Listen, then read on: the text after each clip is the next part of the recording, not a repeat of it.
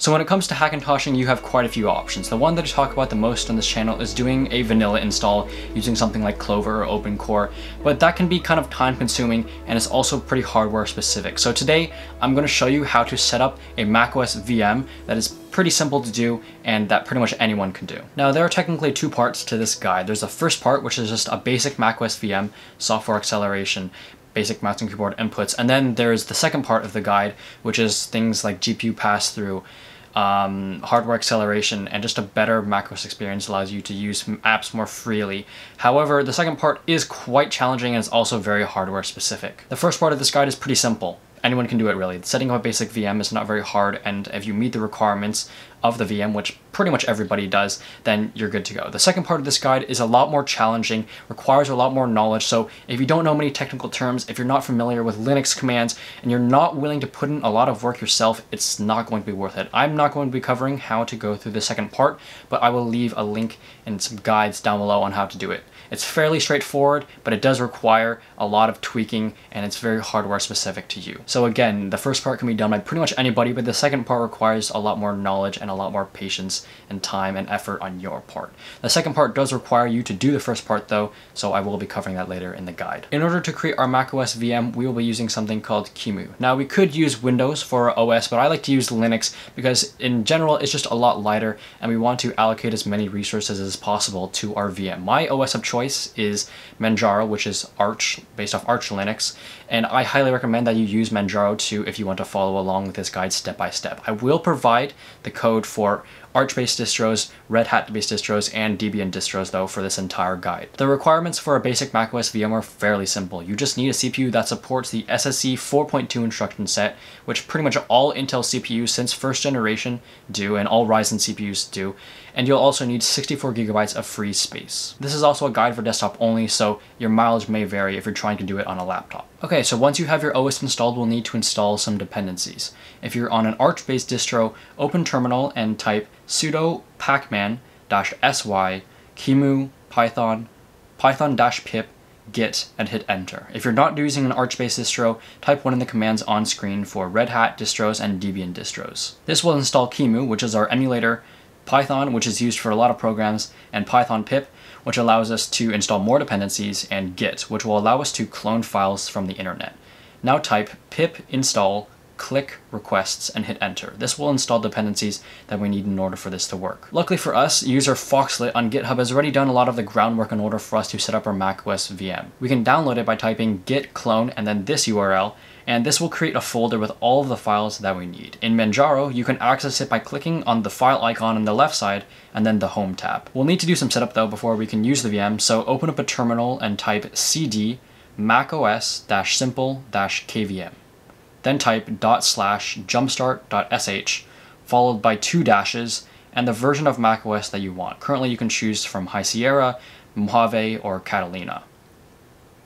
Then type qemu-img create-f qcow2 mydisk.qcow2, make sure that mydisk is capitalized as such, and then 64G, where 64 is the amount of space in gigabytes that you want to allocate to the VM. You will need a minimum of 64 gigabytes. Now go back to the File Explorer and open basic.sh from inside the macOS-Simple-KVM folder by right-clicking on the file and opening using the text editor. We'll need to add 2 lines to the end of the file, which I will put up on screen right now. Make sure you type them exactly as they are shown in the video, and then save the file and exit once you're done typing them.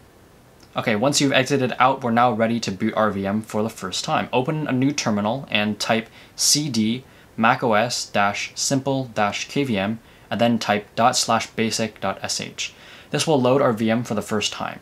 When Clover loads, select the macOS installer by using your arrow keys and then pressing enter. Open Disk Utility and click on View and then Show All Devices.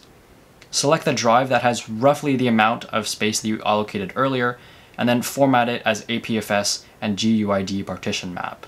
Exit Disk Utility once it's done and then continue installing macOS. It took a few hours for me, so you can take some time to do something else. It'll restart on its own and then you can continue with the installation by selecting the name of your drive in the Clover bootloader. If your mouse seems to get caught and you can't drag farther than a certain point, then press Ctrl+Alt+G and then readjust your mouse. This will switch between keyboard and mouse inputs for the VM and Linux. Okay, so if you have anything other than a 720p monitor, now we're going to change the resolution via Clover. So once you're in macOS, open a terminal and type diskutil list. Mount the EFI partition of the first entry by typing sudo diskutil mount disk 0 s1, where 0 is the number of the disk and 1 is the number of the partition. Open Finder and then open the EFI partition and navigate to EFI, Clover, and then config.plist and open it with TextEdit. We'll need to change the resolution through Clover by finding the option for screen resolution and changing the value to 1920 by 1080 or whatever your screen resolution is.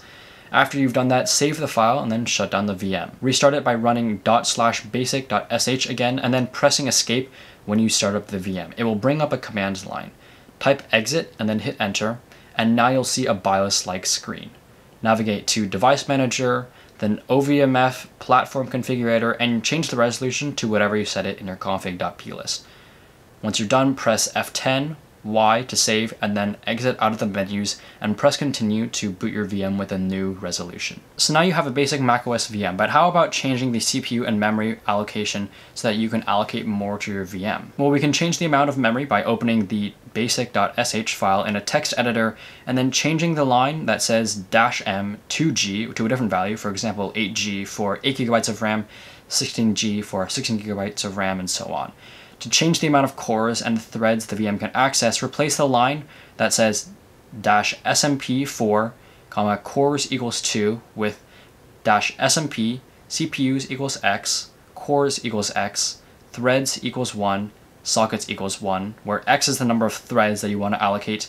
And if you want to allocate more than 8 threads, then change the number of sockets accordingly. So for example, 32 threads means that you would allocate 4 sockets. Now once you're done, save and exit out and you can boot your VM back up with the new resources allocated. Okay, so now that we have our basic VM, you can either choose to use it as is, or you can go on to part 2 of this guide, which is enabling hardware acceleration. This generally makes the experience smoother in general in macOS and also enables hardware acceleration for programs that support it. I won't be covering how to do it since it's kind of complicated and is highly hardware specific, but I will leave 2 guides down in the description below. Start with the first one and then go to the section that says switching to Virt-Manager. You will need to start there before going on to the second link. Generally, all CPUs will work, but you will need 2 GPUs if you don't have integrated graphics. All 700 series GPUs except for the 750 Ti will work in Mojave and Catalina, and High Sierra and support for 900 and 10 series GPUs. For AMD GPUs, unfortunately, anything older than Hawaii